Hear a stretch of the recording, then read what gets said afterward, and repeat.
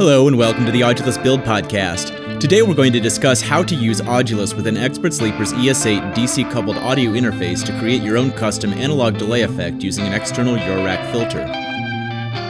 The module you see here has several controls that emulate a broken lo-fi tape delay. This Audulus module used in conjunction with an Expert Sleeper's ES-8 gives you the opportunity to sculpt a truly personal and unique analog delay using your favorite low-pass filter. We'll show you how to use this effect with synths you create in Audulus, with audio bust from a mix, and with external instruments, including synths like the Korg Mini-Log you heard earlier and direct-in electric guitar. Before we explain how to wire up your system to use this module, let's first take a look at how this module is constructed and what the main difference is between a digital and an analog delay. This is the delay node. It's a simple digital delay with a range of 0 to 2 seconds. The repeats of a digital delay are near-perfect copies of the original signal. As the repeats decay, they simply get softer in volume. An analog bucket brigade delay, however, works a little differently. Each time a repeat runs through the feedback loop, it is attenuated by a low-pass filter. If the repeat weren't filtered, high-frequency clock bleed would accumulate on every return through the delay line, and you'd end up with a very noisy delay. The filtered, dark repeats of an analog delay sound natural because they mimic the way high frequencies in the real world are attenuated over large distances. Digital delays, on the other hand, can sound artificial in being too perfect. Although some of the tone of an analog delay comes from its various analog components, the majority of the sound of an analog delay comes from the low-pass filter itself. Knowing this, we can create a delay with Audulus and the ES-8 using an external Eurorack low-pass filter that has the clarity and long repeat times of a digital delay with the dusky dark tones of an analog delay. Normally, the delay node's feedback loop is contained within the delay node itself. If we place the low-pass filter after the delay, this wouldn't work to get the analog sound we want. First, we attach a level node to the output of the delay node.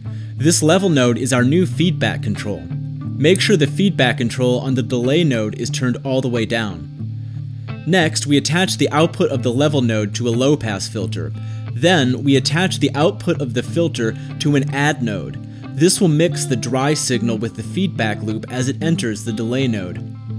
We then make a control for the filter to adjust its cutoff. The lower the cutoff, the darker and more analog the repeat sound. Here, we'll make some text vias to mark the signals. This is where the dry instrument input would go. We'll also make a label for the wet signal as it exits the delay. Now is also a good time to set the delay node's mix control to fully wet, as we're about to make the external mix control. Now, we just attach the dry signal to input A and the wet signal to input B of the crossfade node, and there we have it, an analog modeling delay with the low-pass filter in the feedback loop.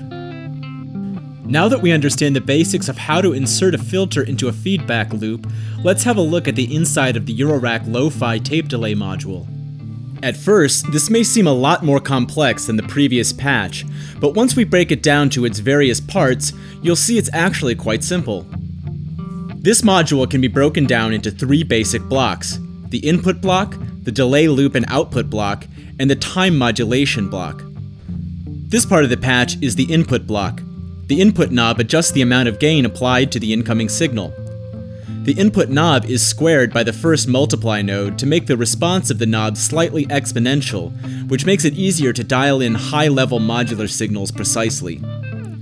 The knob range is then multiplied by 100, and then the incoming signal is multiplied by this amplification factor.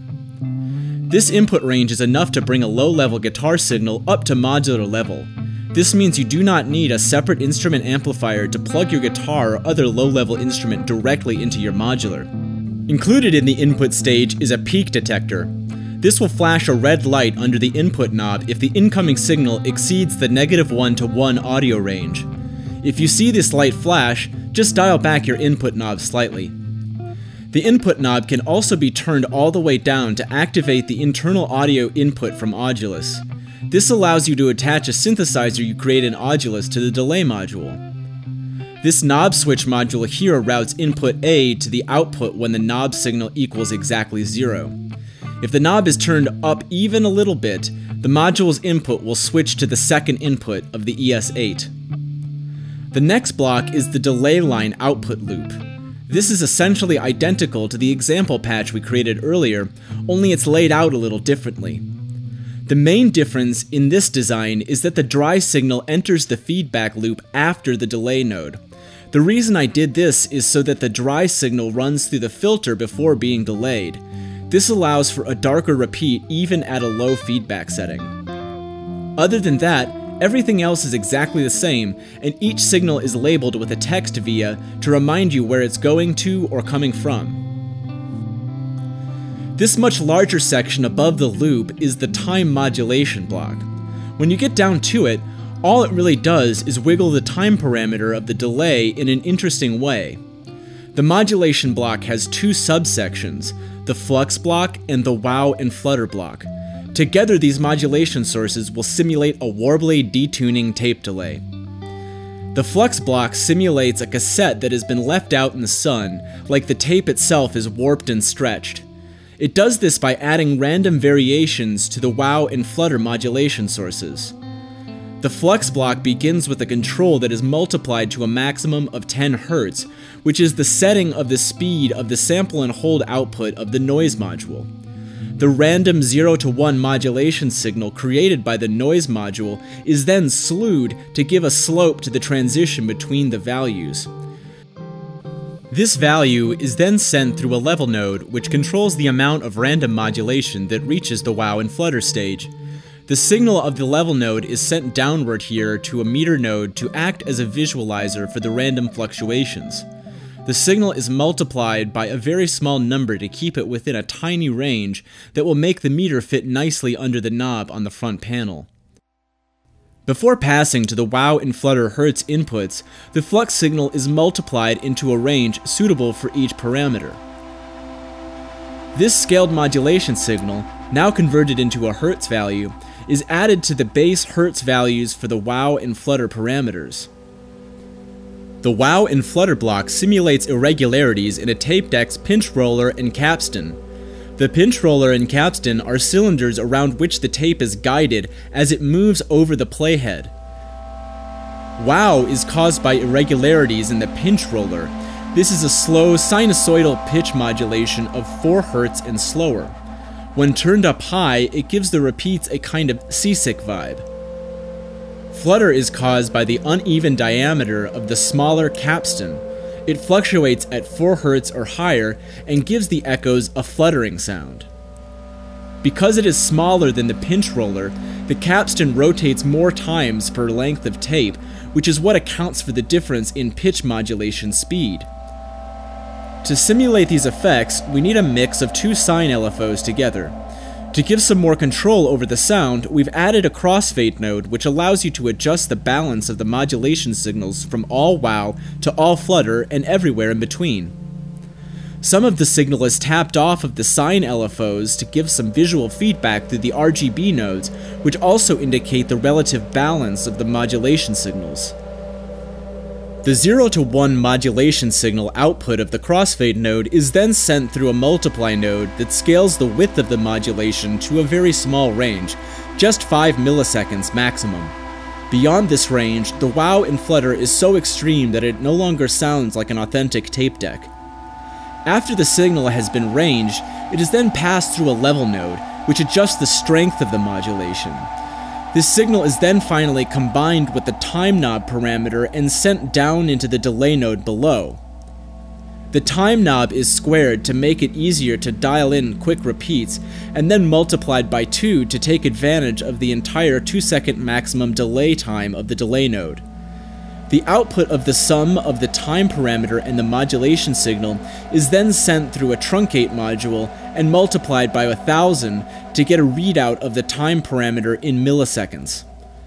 Finally, the modulation signal is also split off of the crossfade node and then scaled to fit into a small range that sits at the top of the module to act as more visual feedback of what the modulation is doing. It's unnecessary for the function of the module, but it's some cool eye candy. So that's it. Although it took a while to explain the how and why of everything in the module, it's ultimately pretty simple. Over half of this patch is used solely to create an interesting modulation signal for just one parameter of the delay node. Now that we know how everything works, let's make some sounds with it with various instruments and different settings.